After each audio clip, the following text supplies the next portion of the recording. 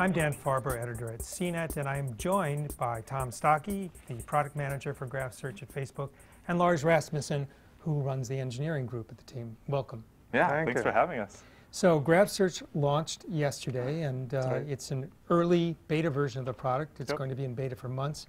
What are the next steps to really make it robust and roll it out to more people?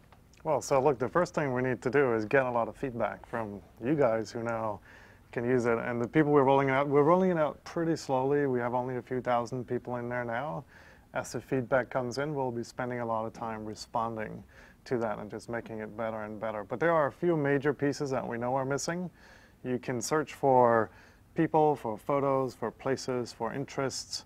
But we can't yet search for posts of the stories, the status updates people have made. We don't have a mobile version yet, and it's only available in English. And so those are the three main things that we're going to be working on going forward. Now, when Mark Zuckerberg was talking about the product, he was saying it would take years and years to make this product whole. What does it look like at the end of those years?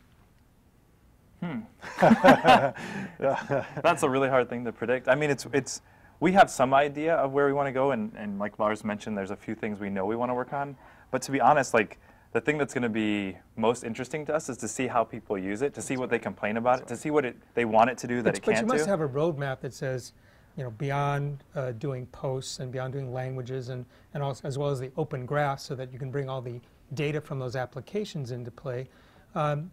It seems to me that one of the features that's missing is, yes, I can ask my friends about what restaurants they like in New York City, but can they tell me more about that restaurant, such as show me the menu, or can I make a reservation through Facebook services? Yeah, I mean, that's definitely part of it. I think at a high level where we want this to end up is everything you can see on Facebook, we want you to be able to search for that, so to make everything searchable.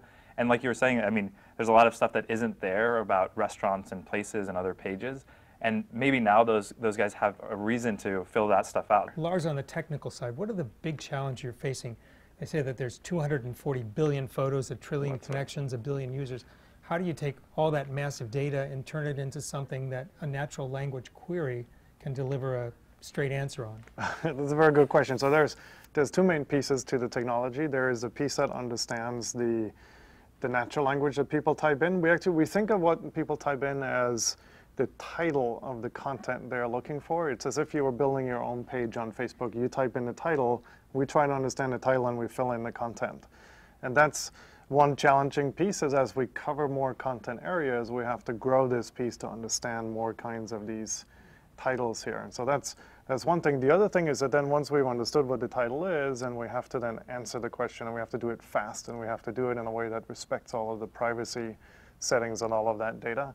And that's just a big systems engineering challenge because of the sheer volume of data. You mentioned a bunch of numbers. We have 1 billion active users, about 1 million new ones every day, 240 billion photos, about 300 million new every day, more than 1 trillion connections.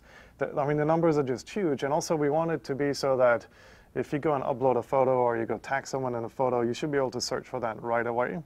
And so we get, I think it's more than 5 billion new pieces of content, whether it's a like or a photo or a comment or a post every day, and we want all of those to be indexed live. Let me ask you one final question.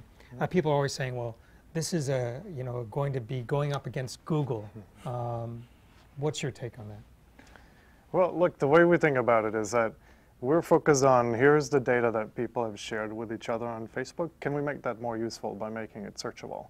And I think you'll find, and this is actually what I think makes the product the most interesting, that most of the content you'll find through Graph Search is not public content. It's content that people have shared on Facebook with a limited audience that you happen to be in. And so as a result, I think if you compare any web search engine to Facebook's Graph Search, there's very little overlap in the data that we're actually searching for. They're really very different products. Okay, well, thanks very much, both of you. Yeah, thank you. Thanks. For CNET, I'm Dan Farber. Thanks for watching.